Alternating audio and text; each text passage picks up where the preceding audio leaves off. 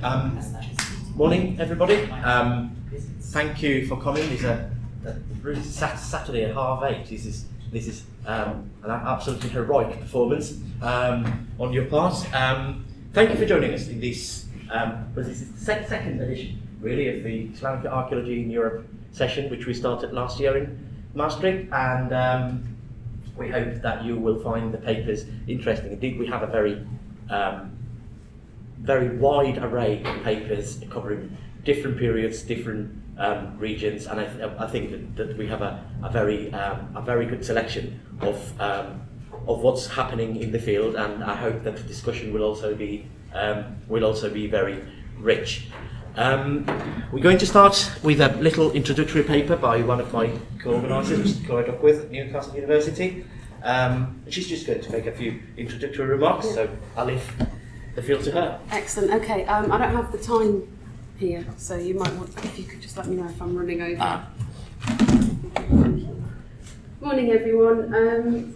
2 years ago, we were at the EAA conference. David and I were at the EAA conference in Vilnius, in Lithuania, and at that time, I said, I'm not organising any more conferences, I'm not organising any more sessions, and I'm definitely not editing any more volumes.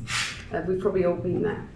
And then we went to some of the Merck sessions, and we saw all this brilliant stuff that's now coming out with more work on medieval archaeology and kind of the EAA and the EJA, the journal as well, being kind of more engaged with a wider time period. But one thing we noticed, that struck me at the time, as somebody who was going in more heavily into looking at Islamic archaeology, was the lack of sessions catering to that, and consequently the lack of papers catering to that. So I sort of discussed this with David, and by the time we were taking the flight home, we were already drafting the abstract for the session which we held last year in Maastricht. So unfortunately, all these kinds of promises, as you probably also know, don't tend to pan out. So since then, Maastricht last year was very successful, and we had some really amazing papers, although I personally wasn't able to attend. And out of that, we're editing a volume. But there was just so much, and we felt that it would be really, really good if we could actually continue this. And so we've continued it to this year, and I don't know, who knows what we'll do next year, but considering the level of engagement that this is seeing, I think, maybe this would be something that we continue. So this year we're co-organising with Vladimir Koval. So there are now 3 of us, and I think we have a really interesting, wide geographical and temporal range to the presentations and the themes being looked at. I think there are, you could criticise this, and I'm going to criticise it because I like to criticise myself before other people get their shot. If we go all the way back to Edward Said and Orientalism, one of his criticisms was that we tend to homogenise the East, or Islam. And by holding a session like this, one might argue that we're doing just that.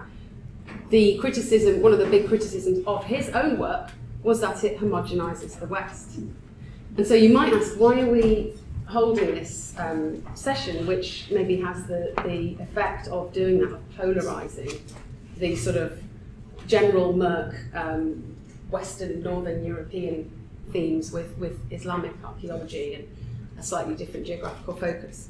I think there are reasons that this is necessary. I think we have bigger problems on our plate at the moment. And I think the main problem is a lack of integration of the things that we're studying with those wider themes.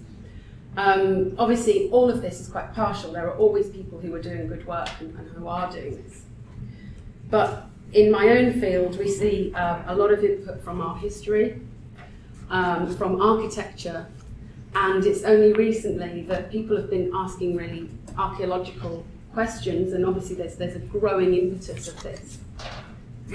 But I think the main problem is the way that our work fits into broader narratives, and particularly when we're looking at European narratives of European history. There is a tendency to place Islamicate archaeology and history within parentheses. So it's seen as an interruption, Perhaps it's a period during which an area has been conquered by an other, by an outsider. And what this does is it removes it from the greater narrative of European history. And I think that's a problem. I think it's a problem because I'm interested in knowing the past. I could be very political. I could talk about how it's a problem from a political perspective, and those are valid themes. But I'll level with you, that's not what my interests are. I'm aware of the political leverage of these things. And I think that is also a problem that we need to be conscious of. For funding in particular, this is significant.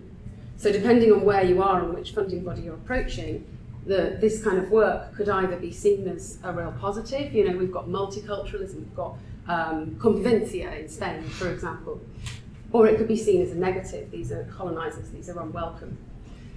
Either way, it's having an enormously prejudicial effect on the sorts of work that can be done. So that's a problem I think that we all collectively have to be aware of, especially when we're looking at putting in applications for funding, when we're looking at reviewing applications.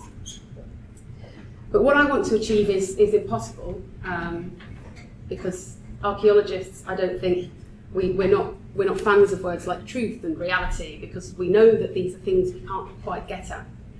But what I do want to do is ensure that we're at least not moving so far away from those as to be completely relevant only in a contemporary sense.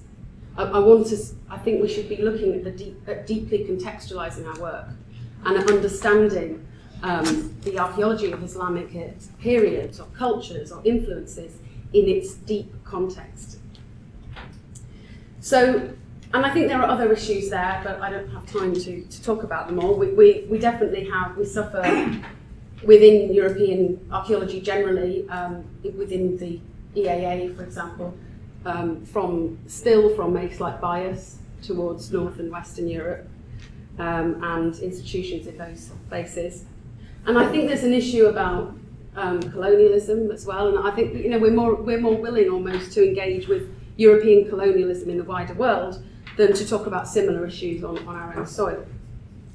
And I think part of this is that we're very concerned with value judgments, and it goes back to the contemporary relevance of this. As soon as you put the word Islam in something, it becomes about the religion and less about what we're trying to do here. So the question, I suppose, is, since the theme of this conference is futures, what is the future of Islamic archaeology in Europe? And hopefully it is one of better integration between these themes and more broader medieval and post-medieval studies. Hopefully maybe less of a stranglehold from current political concerns, and hopefully ultimately in the future I think a session like this won't be necessary because we will have achieved those aims and will be present as a fully integrated part of the wider conference themes. So those are a few scattered thoughts from me. May they drift away or contribute to the discussion as you see fit. Thank you very much. I'll leave it to you.